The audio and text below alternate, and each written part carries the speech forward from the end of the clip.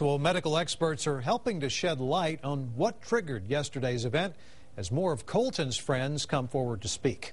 KXAN's Katina McHenry caught up with some of his friends today who have known him since middle school, along with a doctor who's shedding new light on cases like this. Katina?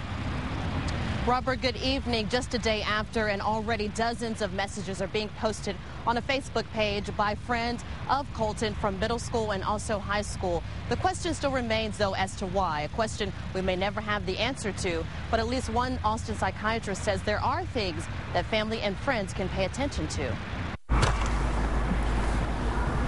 John Waltz and Sherman Taylor have been friends with Colton since 6th grade.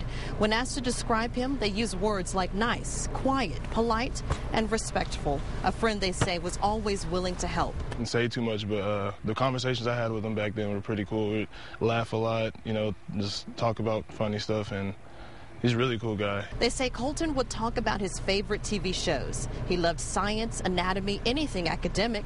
Colton was also an excellent musician. He was a really good drummer, really good, really talented. I know he liked science, like things like that, like anatomy. He was really good in that class. Which doesn't fit what many now know Colton for. On a stairwell where he could have very easily taken someone hostage, he just passed someone and said, "Excuse me." And we were like, that sounds more like the Colton we know, being a good guy. But psychiatrist Dr. Lowell McRoberts says just because someone may seem to have everything going for them doesn't mean that person has the same outlook on their life. People around may not recognize that or see that because they see all the things people have going for them, but to the person who's seeing the world through those kind of depression-tinted viewpoints, that's all they can see is the horrible things around them, and that's what makes it so difficult sometimes to catch. Colton's friends, the class of '09 at Crockett High, are choosing to remember differently than many others. They created a Facebook page called RIP Colton Tooley. One incident doesn't make a person's